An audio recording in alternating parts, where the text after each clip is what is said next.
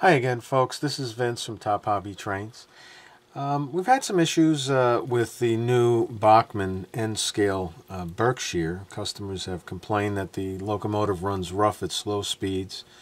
We took one, and the one that I did my little coupler conversion, and I was able to duplicate the issue on this locomotive.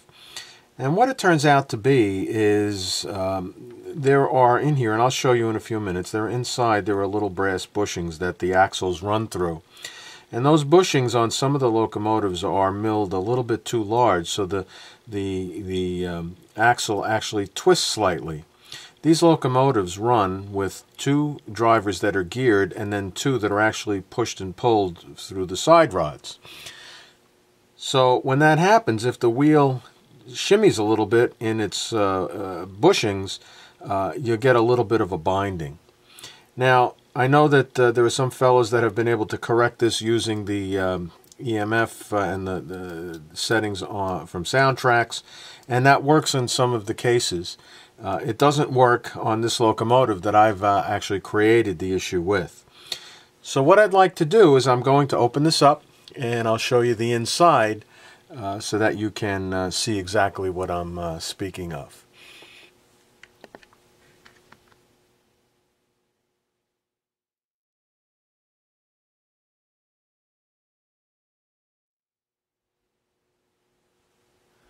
Okay, so what I've done is I've taken the two screws out. There's a screw here, and I've taken the cover plate off. And I'm revealing the four drivers on the inside. You see here, the two middle drivers are geared, and the two outer drivers are not. They're pushed and pulled by the side rods. This is a configuration that even Kato has gone to in recent years with their GS4 and the latest FEF. But we're going to see here there are small brass bushings here and here. And you'll notice that there's a little bit of play in this. Not much, but just enough side to side so that the wheel can twist back and forth.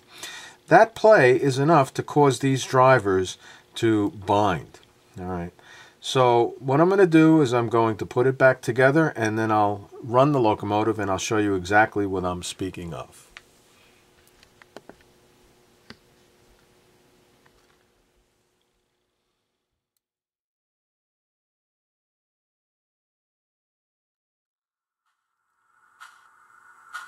Well, okay, so I've got the locomotive hooked up to a power source, and I'm running the locomotive at very, very slow speed to simulate, on the track. And I'm just going to show you what I mean by this. I'm going to push the drivers here and let them run. And you'll see it binds there a little bit. Alright, you see that? It's bound. Now watch this. I'm going to push this way, and there it goes. So I thought for a second, well, what can I do? And generally I'll put shims underneath where the brass is to keep everything pushed down. That didn't work. I did try that.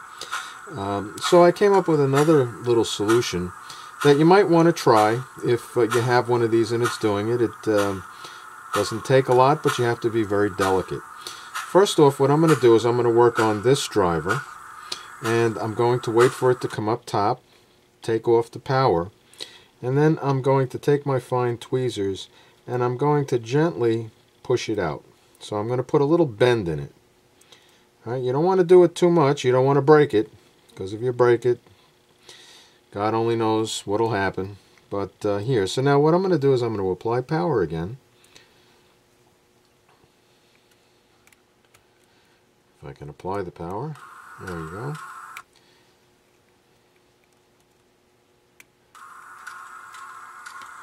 Get it going.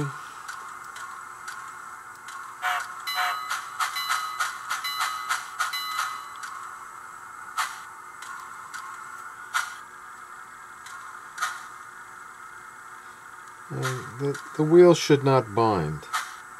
Alright, so there you go. It's not binding. And I'm going to put this on the track, and I'll show you how it's running on the track.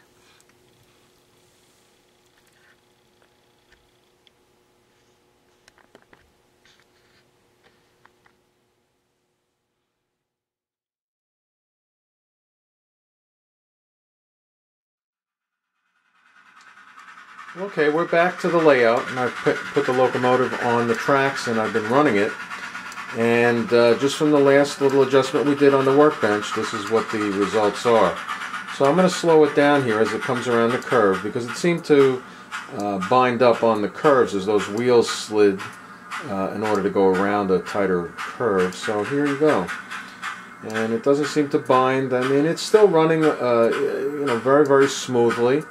I think that's very acceptable for a $200 sound locomotive. And here you go. So I'm just going to let it run, and that way you can see how that little bending. Now you just have to be careful. You don't want to bend that too much, and you only want to bend the one side rod. One should be flat and normal, and the other one you could bend out a little bit as I showed you.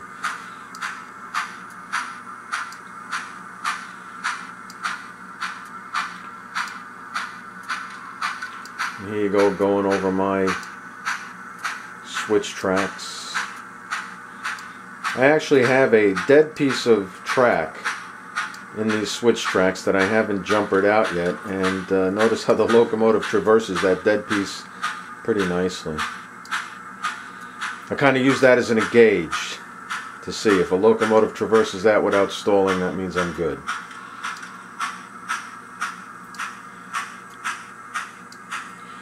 So this is a little sharp bend that I have in the track here that it's going through, and it seems to traverse that fairly nicely.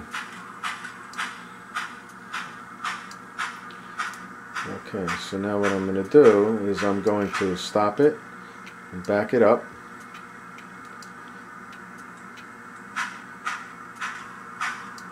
So it's speed step, the slowest speed step.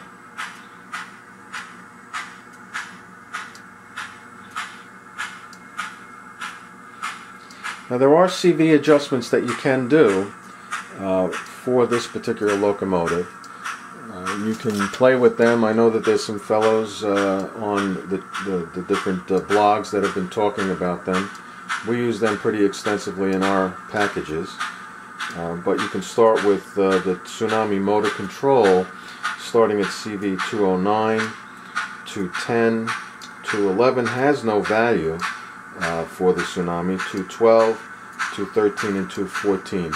You can play with those values. You can go online to the Soundtrack's website, get the Steam technical reference, and you can see what the defaults are and get your locomotive running just the way you like it on your own layout. Thanks for looking. Bye.